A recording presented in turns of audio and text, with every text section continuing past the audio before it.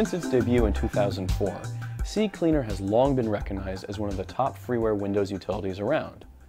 The latest update, version 3, keeps the same interface as before, but throws in some great new features. CCleaner 3 cleans your browser's tracks, empties your recycle bin, deletes temporary files, and cleans your registry, one of its best tools.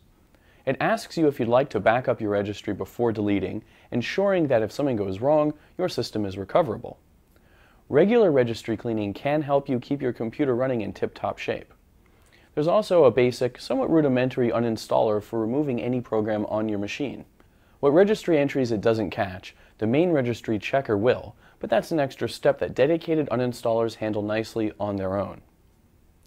Two new tools make their debut in version 3.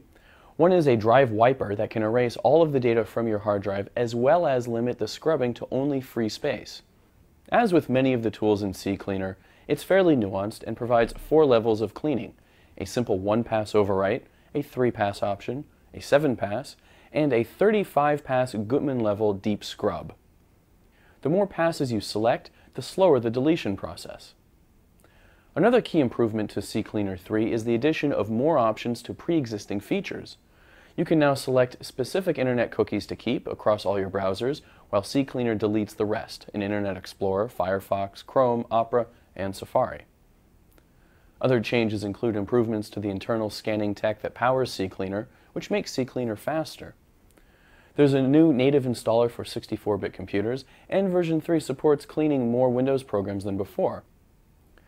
CCleaner 3 is not a game-changing redo of a popular program, but instead a solid upgrade to a must-have, lightweight, freeware utility that gets the job done. CCleaner can be downloaded from cnetdownload.com. With a first look at CCleaner 3, I'm Seth Rosenblatt.